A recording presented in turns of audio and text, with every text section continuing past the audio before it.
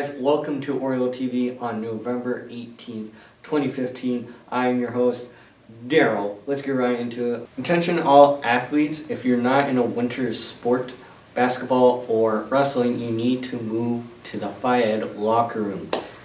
You have till Friday before lockers will be emptied. So get that done. Let's go right to Jenna with the weather. Hey guys, right now outside it's about 56 degrees and tomorrow there's supposed to be a high of 40 and a low of 27 with like a 7% chance of rain, so it's most likely not going to rain. Let's go back to Daryl in the studio. Thanks, Jenna. Well, that is all of us from Oriole TV. I am Daryl the Funk Brock, and I'll see you guys tomorrow.